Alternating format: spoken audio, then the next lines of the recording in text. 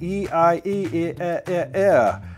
Whoa. So another way to look at sound masking involves looking at some big fancy scientific terms like phoneme intelligibility. Basically, that's the amount of knowledge we can acquire from the sounds of the words and the consonants themselves when we're listening to a sentence. The opposite of that is kind of the articulation index. So what do we have to guess at? The light brown dog jumped over the picket fence. Now I'm going to add some more articulation index by eliminating some consonant sounds. He, E, I, ro, og, e, or, hi, e, et, in, e.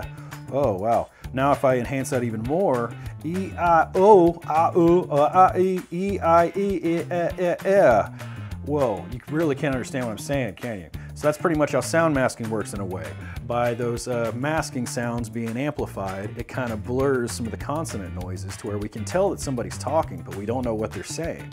So we leave it to their brain to figure it out. But luckily in an office type environment, our brain kind of relaxes with that, so we can tell somebody's talking, but we're able to focus more on what we're doing ourselves.